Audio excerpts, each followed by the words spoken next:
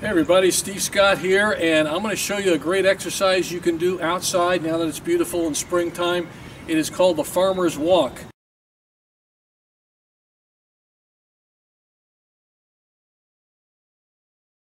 And what I have here are two 25-pound dumbbells.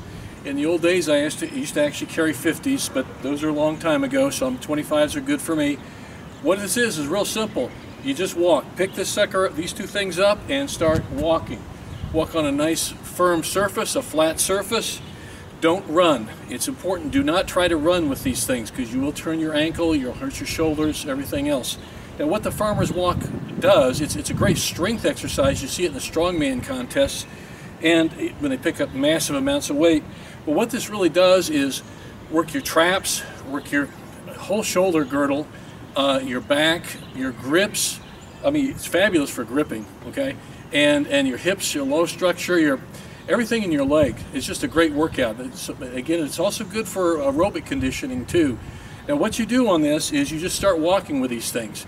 When you get tired, just drop them. Don't drop them and break the cement or something, because who knows, it might.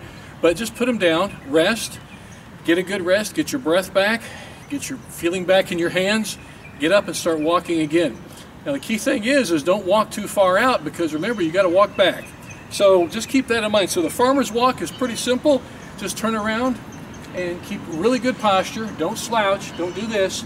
Keep your posture up, your structure up, and just walk. And okay, so here's what the farmer's walk looks like, and it's it's the way I'm doing it. Just start walking, nice posture up, and just start walking. There you go. And you get the idea. You keep walking as far as you can. Don't be macho. Drop it when you need to. Pick it up. And what you'll find is you get better at this. And as you keep walking, you'll find that you'll walk farther before you have to drop the weights. And again, use weight that is appropriate to you. If you're a 120-pound person, don't pick up heavy weights. I mean, just carry weights that you can do safely. Again, these are 25s. They're totally appropriate for me and my age group and my body weight right now. But like I said, when I was a bigger, stronger guy in the old days, I could carry 50s.